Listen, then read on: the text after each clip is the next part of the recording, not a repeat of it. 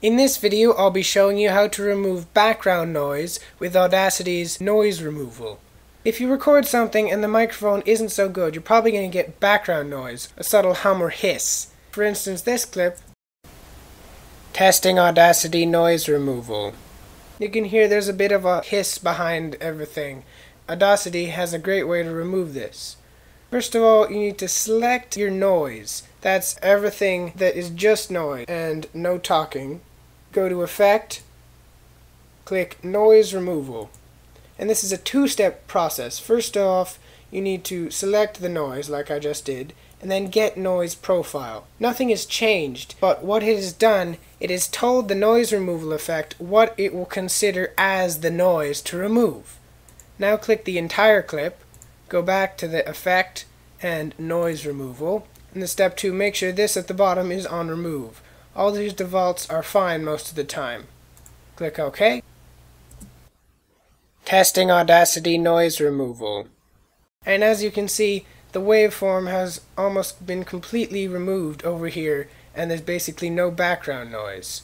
And I'll just undo that. You can go back to the noise removal, and there's some settings here.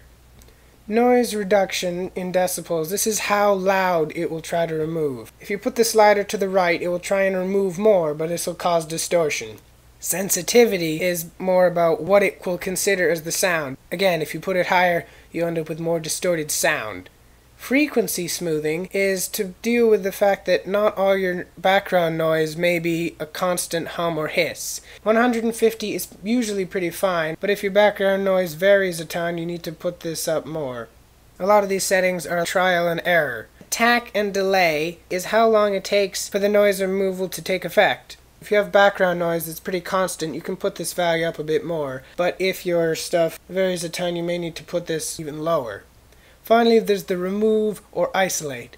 The remove removes the noise, but the isolate does the inverse and basically keeps the noise and removes the actual audio. Testing Audacity noise removal. This is what will be removed.